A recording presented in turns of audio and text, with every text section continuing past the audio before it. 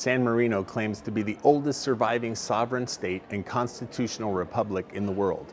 According to tradition, it was founded by a Christian stonemason named Marinus in 301 AD, who escaped from the Roman Empire to seek freedom from religious persecution.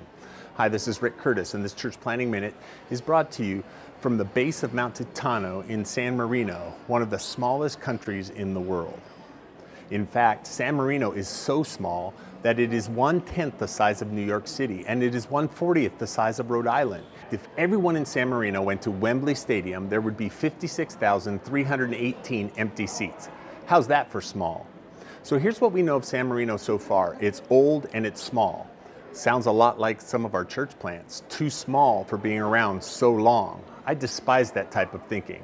You see, here's the thing. San Marino is a powerhouse when it comes to finance and holding its own. You would think a country this small would need to depend on tourism for sustainability, but even with 2 million visitors a year, San Marino tourism accounts for only 2% of its cash flow. This is what San Marino reaffirms in my mind. We place too much importance on size, finance, and age when it comes to our church plants.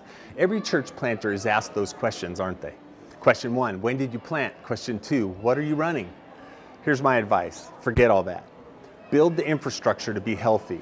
That's all that matters. Reach people for Jesus, disciple them, grow them, raise them as leaders, and the money and size questions will answer themselves. And like the small country of San Marino, your church plant will be a beautiful thing.